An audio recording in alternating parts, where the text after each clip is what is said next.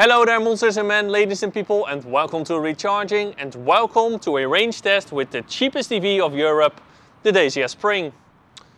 This video is not only a normal range test, but it is also a top speed range test, and that is because the top speed of this car is 125 kilometers per hour. You know the drill, I will do one test at 90 kilometers per hour to simulate those mixed driving conditions, and I will do one test at normally 130, but this time 125 kilometers per hour. The conditions today, it is dry, the roads are dry, it is around 5 degrees Celsius and there is not a lot of wind. The car is being charged to around 90% and then off we go.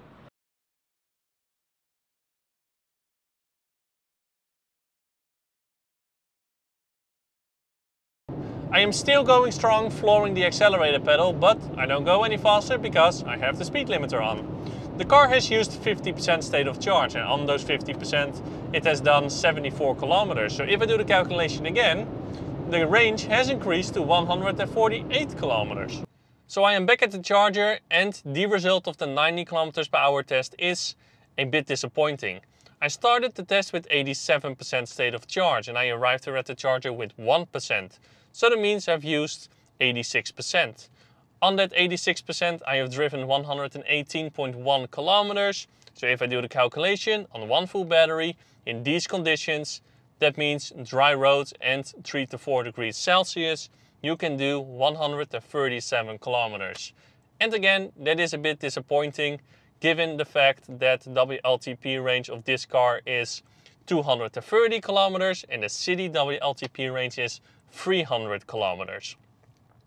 The consumption was 18.0 kilowatt hours per 100 kilometers. We have to keep in mind that this is a cheap car and therefore it does not have a heat pump but a normal electric heater. It has a relatively small battery and therefore the heating, relatively speaking, consumes a lot of energy.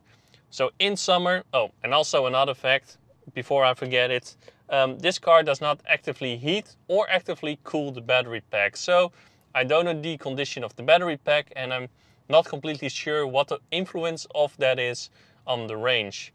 But in summer, when the battery pack is warmer and you don't have to use the heater, I expect that you can get a range of 180 kilometers and in the city you can get more than 200 kilometers, but 300 kilometers you are probably not going to make it. And also another thing, the battery capacity of the Dacia Spring is around 27 kilowatt hours. And if I did the calculation right, I got a battery capacity of 24.66 kilowatt hours, which is quite a difference. Anyway, that are the results. I am charging up now and then it is time for the 125 kilometers per hour test. I hope you can hear me because it is quite loud in here and I am actually starting to yell. But anyway, the car has used 33% state of charge and on those 33% it has driven 32 kilometers. So do the calculation and you get a range of around 95 kilometers while driving 125 kilometers an hour top speed. Okay, so I am done with the top speed test, the 125 kilometers per hour test. And let's just say that this car does not really feel at home while driving those speeds. But anyway, here are the results. I started the test with 83% state of charge and I arrived here at the charger with 4%. So that means I've used 79%. On those 79% I have driven 70.5 kilometers. So if you do the calculation, you can do, while driving top speed with the Dacia Spring, 89 kilometers. Woohoo! 89 kilometers.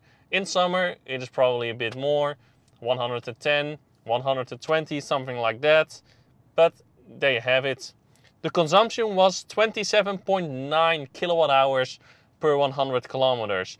And again, if I calculate the capacity of the battery pack, it is again around 25 kilowatt hours instead of 27. So that is a bit strange. But anyway, those are the results and that was the range test of the Dacia Spring. You know the drill. If you like this video, please give a like. If you have something to say, leave a comment and it would be awesome if you subscribed. And then I would like to say now thank you a lot for watching and as always, to be continued.